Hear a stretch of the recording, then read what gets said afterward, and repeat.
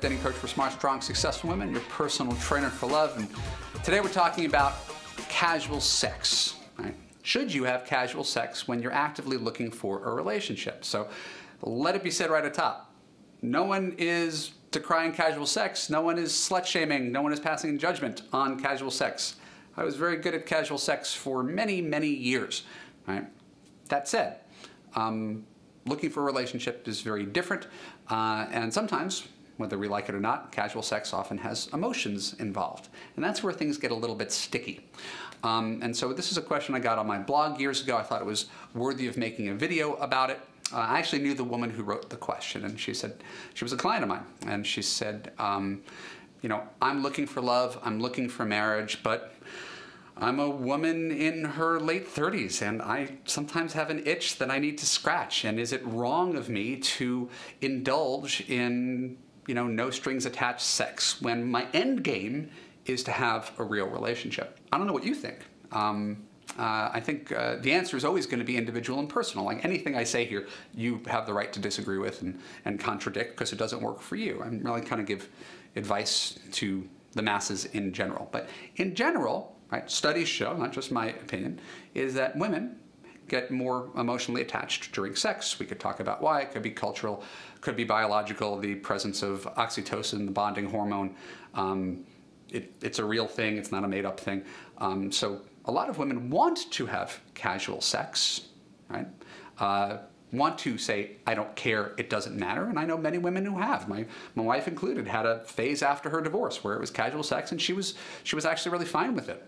But a lot of women want to do it without emotions and then find out that there are emotions, right, afterwards, whether she likes it or not, and it decreases their happiness. You know, they say that hookup culture, you know, we're all sexual, we're all evolved, men and women can do the same thing. Hookup culture is generally more satisfying to men than to women, right, emotionally on the whole, right, with tons of exceptions to these rules. So, to my client, when she said, can I pursue casual sex when I'm also pursuing a relationship? Are those at cross purposes? The answer is no.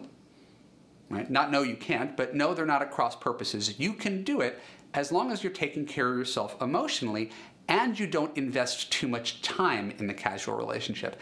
And that's where things tend to go a bit awry, despite the best intentions. Someone will say, okay, he's going to be my no strings attached guy. He's going to be my fuck buddy, right?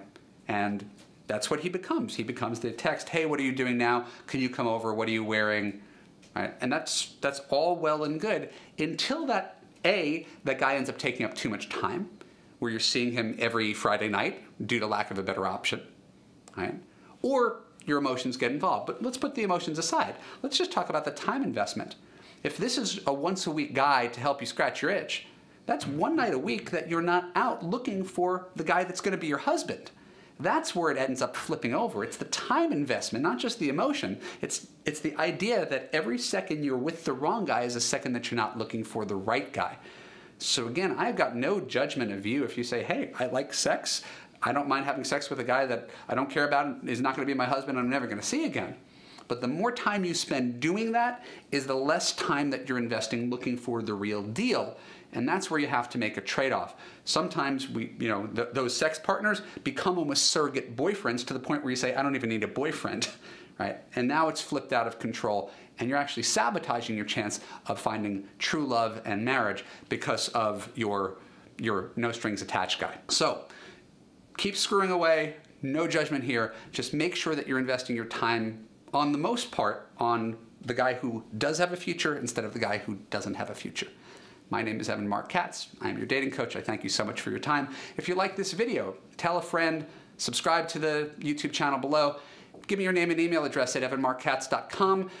I will give you free dating and relationship advice that helps you understand men and find love. Thank you so much, and I will see you in my next video.